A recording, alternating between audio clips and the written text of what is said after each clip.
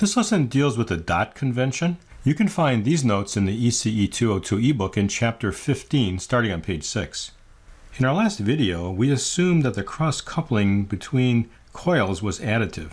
Now, what additive means is that a positive rate of change of current in coil 2 induces a positive voltage in coil 1, and vice versa.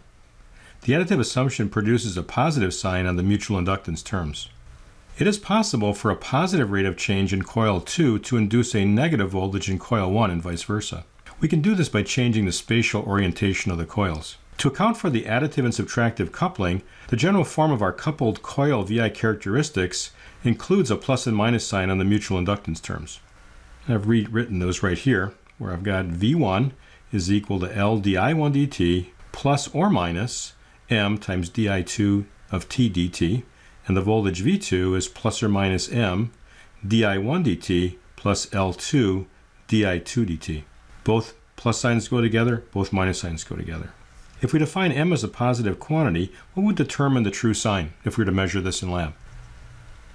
The correct sign depends upon the spatial orientation of the two coils and the reference marks given to the coil's voltages and currents. We're going to use a dot notation in the following way. Let me read rule number 1. Mutual inductance is additive when both current reference directions point toward or both point away from dotted terminals. Otherwise, it's subtractive. We could also do it with voltage.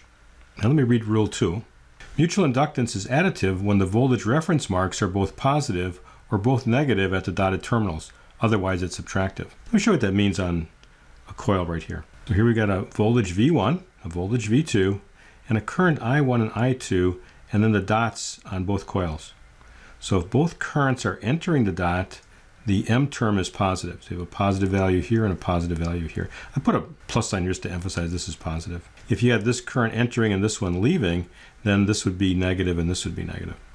Or you could look at the voltages here using a passive sign convention. If I have a plus sign by the dot and a plus sign by the dot, then M is positive. If I were to have both negatives here, the M would still be positive. But if this one's positive by the dot, and now I have this defined this way for V2, then I have a minus sign for M. And this is the dot notation for coupled coils.